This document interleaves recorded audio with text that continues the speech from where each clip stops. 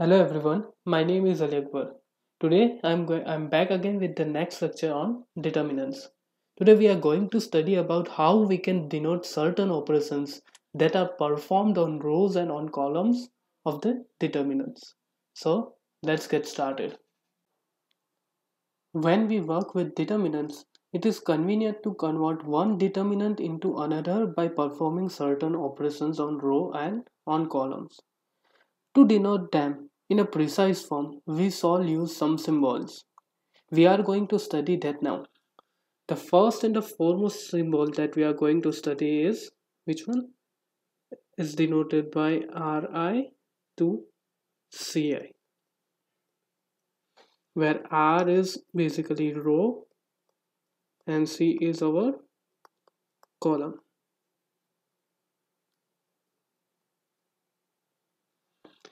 We shall use this symbol if we want to convert every row into the corresponding column. So when we want to perform an operation where we want to convert every row of that determinant into the column of the determinant, then we use this kind of symbol. Let us take an example. Let us take a determinant which has the value as 1, 2, 3, 4, 5, 7, 5, 1, 2. Okay, now if I want to perform this operation of Ri to Ci, then our new determinant, let us denote it by d dash. Then our new determinant will be converted into which form? First, this operation is basically used to convert every row of the determinant into every column, right? So what are the rows of our determinant? This one and this one, right? So we are going to convert our first row into the first column. So we will write the elements of first row that are 1, 2 and 3 as our first column. Second thing, our second row, the elements of our second row are 4, 5 and 7. So we are going to write that element in the second column of our new determinant. And our third row, the elements of our third row is 5, 1, 2. So we are going to write it in the third column of our new determinant. So whenever you are performing this kind of operation, you have to denote it with this symbol. Good. Moving forward. Next. The next operation that we can perform on the determinant can be denoted by Rij or Cij, where R is basically what? R is our row and C is our column, right? One important thing in this notation is that I does not equal to G. Good. Now if we want to interchange the ith and jth row, okay, of a determinant, let us take a determinant as a1 b1 c1 a2 b2 c2 a3 b3 c3. Now in this determinant, if we want to interchange the ith row, or let us take the first row, okay, if I want to change the ith row and jth row, we shall use this symbol. Meaning, let us perform an operation, then you will understand it. Let us consider an operation, let us say R23, right? Now if we want to interchange the second row of our determinant with the third row of our determinant, then we have to denote it with respect to this symbol. So our new determinant at that time will become what? Our first row is what? This one. It will remain as it is, right? Now in our if we are performing this kind of operation, then our second row will become the third row. Our third row is what? A3 b3 c3. So I will write all the elements of the third row in the second row. Again, we are interchanging the third row with the second row. So what are the elements of the second row? A2 b2 c2. So this is how you denote this operation with this symbol.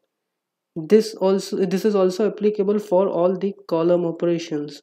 For example, if I want to perform column operation C to 1 on the given, let us take a determinant, same determinant A1 B1 C1 A2 B2 C2 A3 B3 C3. Now in the same given determinant, if I want to perform the operation C1 to 1, what does it mean? We are interchanging the second column of this determinant with its first column of this determinant, right? So what are the second elements of the second column? Right, b1 b2 b3. What are the elements of the first column? A1 A2 A3, and our third column remains as it is. The next symbol of operation that we are going to discuss now is denoted by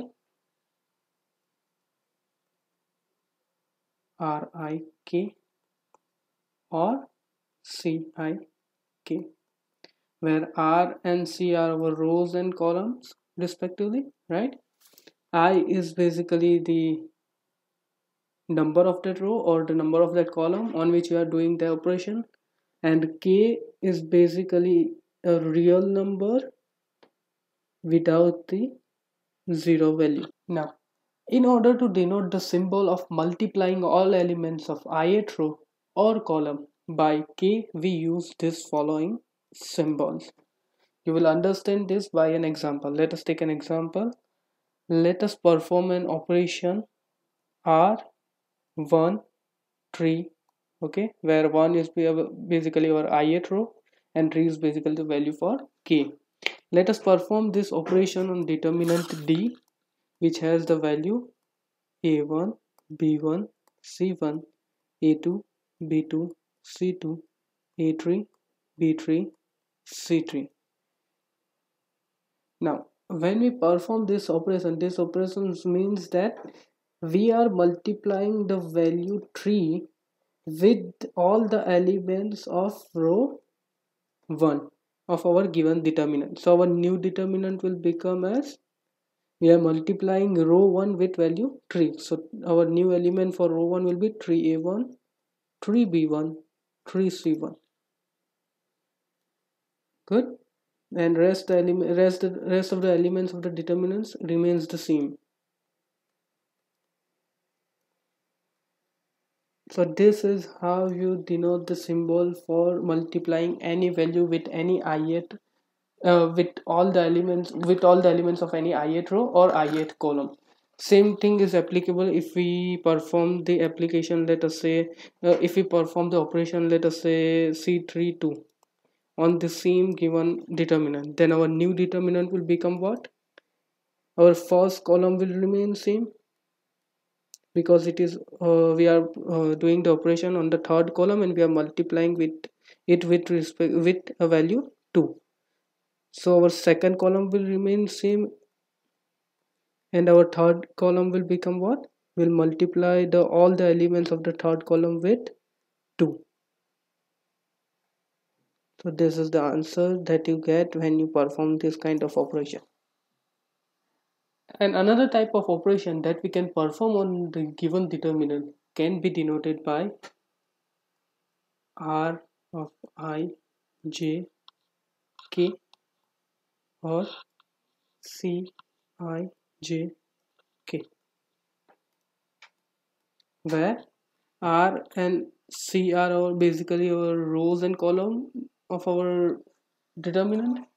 I means the ith row, J means the jth row, where I and J are not equal. K is basically the real number, right? Now this symbol is used for the operation of multiplying each elements of the ith row by a non-zero real number K and adding its element to the corresponding elements of the jth row. Let us take an example. Let us take a determinant D which has elements like A1, B1, C1, A2, B2, C2, A3, B3, C3, where AI, BI, CI are basically what? Are all real numbers, right? Okay. Now, if I want to perform an operation on this one, let us say if I want to perform an operation like this on the given determinant, then how we should do it? See, so our new determinant will be given by, see, what is the rule for this symbol? We multiply this real number with all the elements of the third row. Okay, so let us do that first.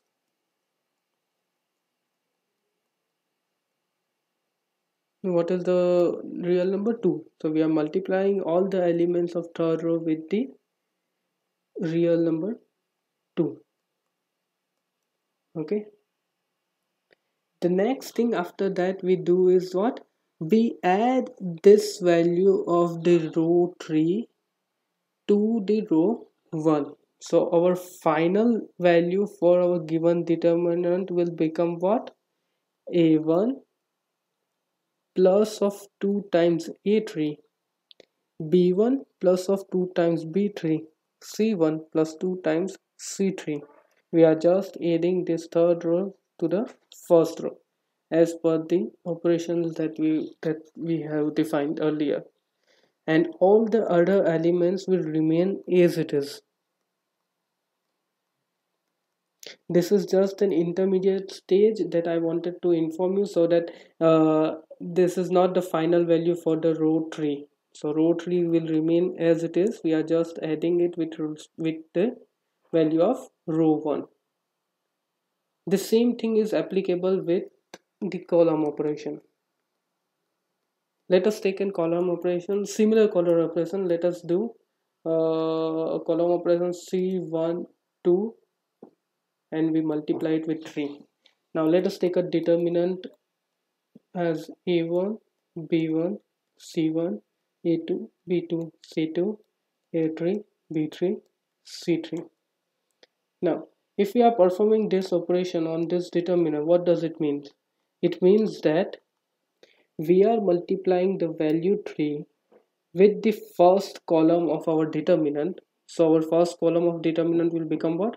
3a1, 3a2, 3a3, right? And then we are adding this all elements of the new column or else of the first column into the second column. So our new determinant will become what? It will stay as it is in the first column. Our second column will become what? B1 plus 3a1, B2 plus 3a2, B3 plus 3a3, and our third elements of the third column will remain as it is. So this will be our final value for the operation, that is for the operation C1 to 3. The different symbols for the different operation that we have studied today are: first we studied if we want to interchange all the rows with respect to all the column of the given determinant, right?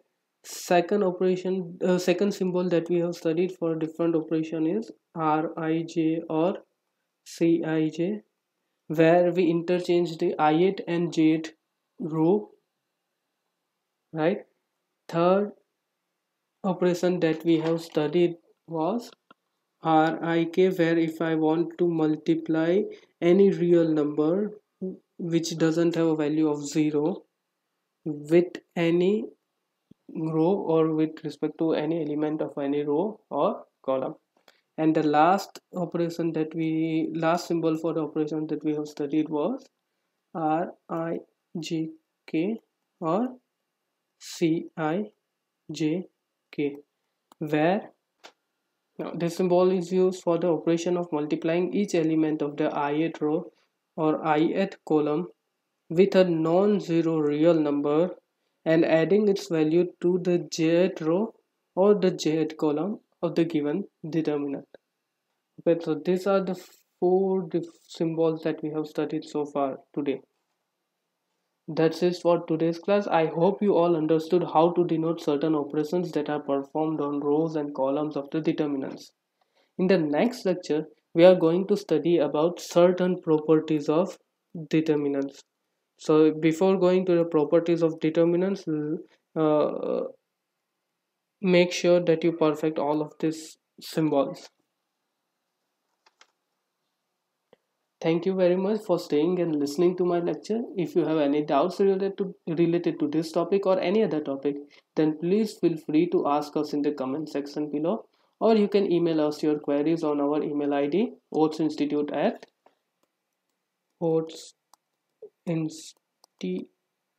at gmail.com. If you did like our effort, then please don't forget to hit the like and subscribe button below and share our lecture with your colleagues and friends. Thank you. See you all in the next lecture. Till then, have a nice day.